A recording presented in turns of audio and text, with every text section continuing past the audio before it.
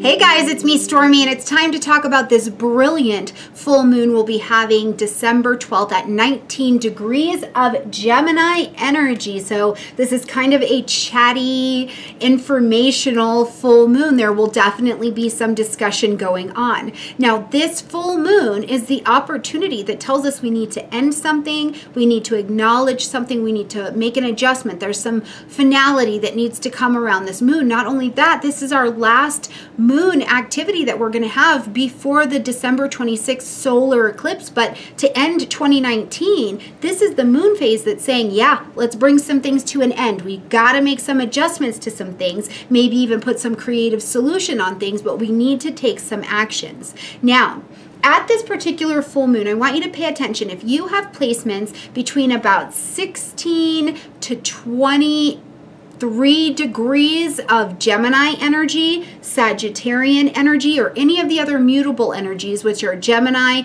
Virgo, Sag, and Pisces. If you've got placements between about 16 degrees and 23, you're probably going to feel the impact of this moon a little bit more, okay?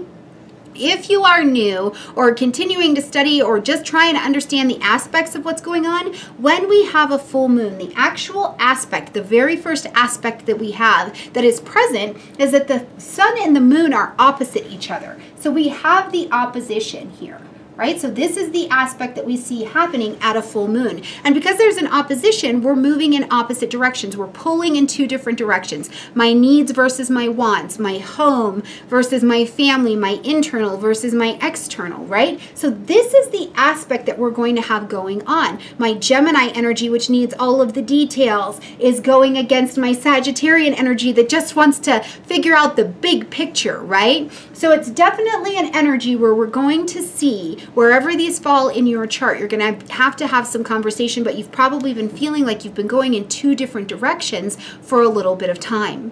Now, the next big event we've got going on as we look at this chart is that we can see we've got this triple conjunction up here. Saturn, Pluto, and Venus, all in the energy of Capricorn. Now, this is potent power up there, right? Especially all in the energy of Capricorn, which brings in the elements for us of authority, of government, of work in our lives, of structures in our lives, but also having Venus in this mix of the Saturn and Pluto business that's going on. Venus brings in these elements of just romance and relationships, and also things that have to do with money. Now, this particular moon actually sits quincunx to what's going on with those energies, which the quincunx aspect, what this can bring up for this particular moon are these ideas of things being challenging. Things are challenging. I'm indecisive. I'm not sure which way to go. I'm not sure which decision I should be making. I'm thinking this, I've got all of these details and I think I should be taking it this way, or I need to have a conversation with you about this, but in the big picture I'm trying to get over here. So this can bring a little bit of tension, a little bit of indecisiveness to the table. So keep that in mind as you're experiencing this moon. If you do, you're here at the last moon of the year, if you're feeling a little bit indecisive, or if it shows you that you've been neglecting something in the area of structure or money or relationships in your life, just allow the energies to guide you. It doesn't mean that you get all of the answers right now. What this moon will do is bring things to your attention so that down the road in this next 2 weeks, you can end them or adjust them as is needed. Now, at this moon, we've got more aspects happening. It's not just one. We've got more aspects happening for sure.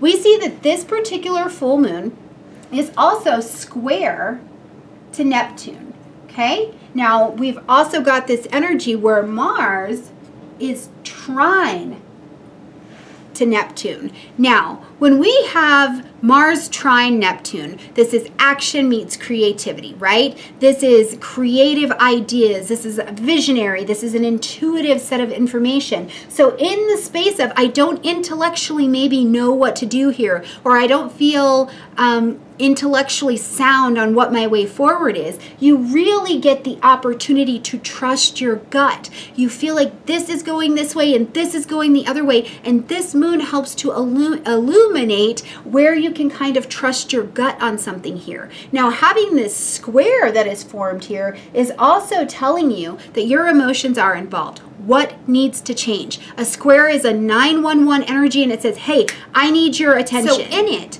What are you feeling like your intuition is absolutely telling you is off or is out of alignment? And it could be something coming across this quincunx, having these energies come across this quincunx, you guys. It could be something having to do with your relationship structure or your finance structure, because see, in this triple conjunction up here, Venus is up here with the big boys. So she's not free flying. She's not just giving love and doing whatever she wants. So Venus may be feeling a little bit stuck. So if you are feeling stuck in this area of structure or wherever your Capricorn energies are at, Venus is probably going to tell you, I'm stuck, I need help, come save me from the palace, right? And this is where you get to use these intuitive, creative ideas to come to her rescue. It's absolutely brilliant, okay?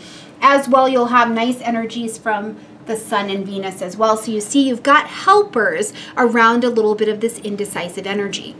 So in this particular moon that we're going to have, remember the energy of Gemini, which is very much so about communication. And if you can see that right here, this forms a bit of a T-square. So the aspects are going to need to play out and show up by you trusting your intuition, trusting your gut, trust what is being shown to you, right? There's no point in pretending like you don't hear that still small voice trying to talk, Gemini, information to you and help you to get some resolution on what may be trapped in your area of structure. I don't think that this is the most easy moon, but I don't think that it's terrible either. It can be uncomfortable when we get some of these quincunx aspects in here. It can be uncomfortable when we get Venus wedged in with these big boy energies, because it's a very sobering kind of moon that happens here. But what I think ultimately happens is that any tension that arises at this full moon in the 2 weeks that follow